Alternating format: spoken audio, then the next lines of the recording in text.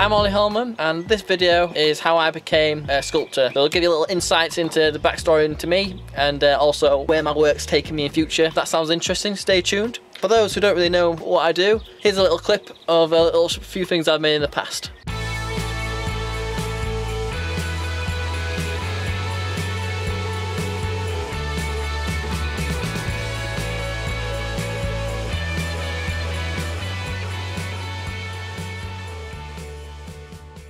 I create work in a range of sizes, from big things to small things. As I know, small things have big things have big things have small beginnings.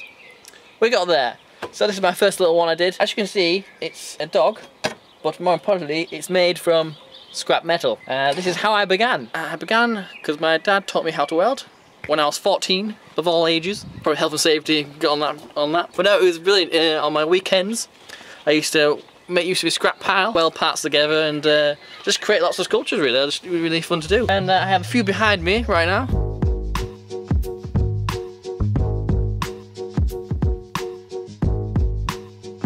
Here you go. I've got a little bike here, and a little helicopter. Get to the chopper! Get to the chopper! And I got Mr. Crab. Crab's one of my favourites. I like Mr. Crab. Just used to have fun welding it away, really. Like to be able to try and see if I can create a sculpture a day. I kept it quite loose and didn't put any pressure on myself. Just having fun, really. What I used to do though, how to make sense of all that. You know, when you got a big pile of scrap, where to begin? I don't know what other scrap metal artists do, but I used to start off with one piece that I liked. For example, the crab. I found the pencil bit here, and I thought, oh, it looks like a crab. From there, and then just started adding bits to it. Some parts of it I did chop up bits of metal to make certain bits, but I preferred to use every scrap metal part I could. I didn't really like to chop bits to make certain bits because I wanted it to be everything reused. So as you can see, I went from medium size to a bit bigger. I got my own bigger bike. And then if you go in the garden, over the years I started to get a bit more conceptual. I started to like to get big into the meanings of, ooh, I could take things in a different way. So this is my running man.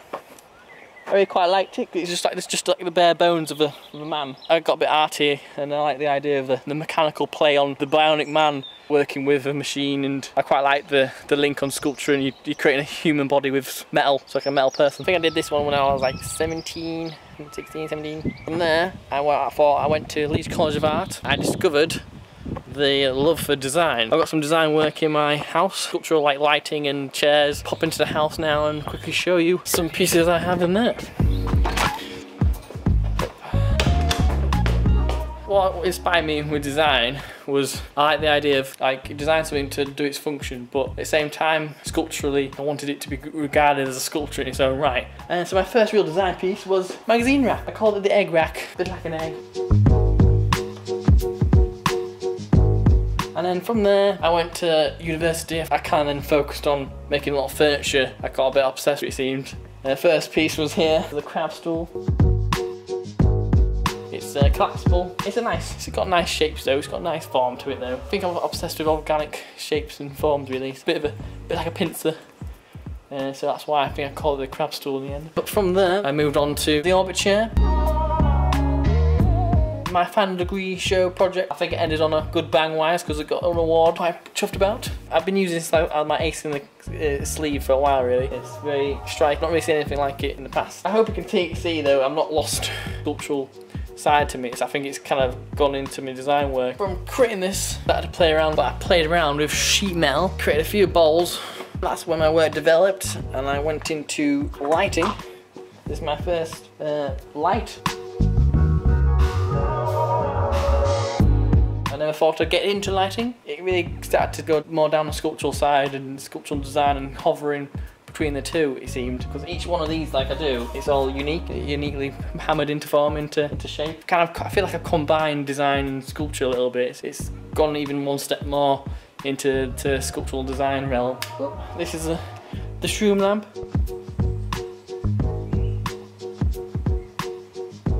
They're like a mushroom. And there's a few pendants above me here.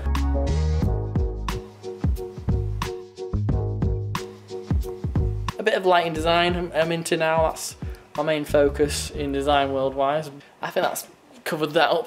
Right, so what am I working on right now is the question. So let's go to where it all happens, which is I've got my own little space. Whoop. Yeah, I got my own little workshop, or big shed. Yep. So you probably have to see straight away, there's a big piece behind me.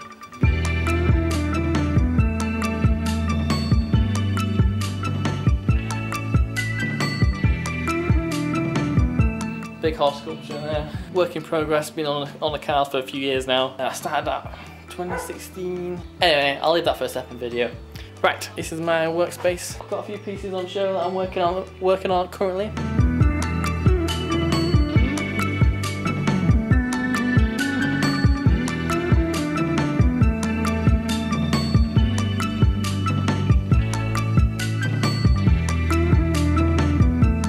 Where it all happens. Mr. Stag over here, tiny little horse head, and then this is the grazing head idea, and then the bull there. I call these my linear style, the stag and the bull. I got commissioned to make a boar sculpture, so I saw Picasso's bull drawings, and I thought, oh wow, I love the way he uses a few simple lines to create the essence of that animal. Kind of just done the same principle here, but going one better in three-dimensional form, really. I quite like the idea, because it's like this line here.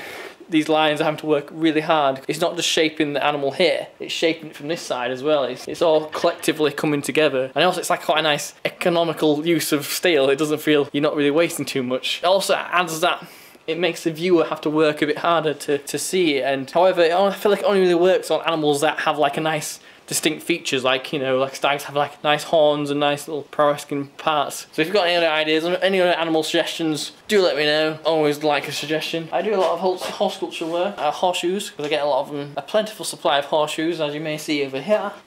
Lovely jubbly. I mean, I've done horse sculptures in the past. I made a big rearing horse sculpture a fair few years ago. That sold to Cheltenham Race Course. I'm liking another one now because it's my work's like another level, if you get me, in maturity. I'd say in different ways to sculpt a horse. I mean, I like to use the size of the shoes. I've said many times in previous videos you can watch. I've also developed a new way of doing it. I've chopped them up for the first time. I've chopped them up and it's allowed me to be even more sculptural, add more depth. It's something I want to explore a bit more. I'm currently at the moment creating a range of animal sculptures to get ready for a show. Maybe September time it might be now. So hopefully I'll have a stand and I'll have all these sculptures here with me. And hopefully they'll all sell nicely. And then also I'm currently working on, I feel like I've finally combined my lighting work, has kind of stepped a little bit into my sculpture work, is I've managed to take essences of these linear sculptures here and then combine them with my textures and organic forms that I found in my lighting work.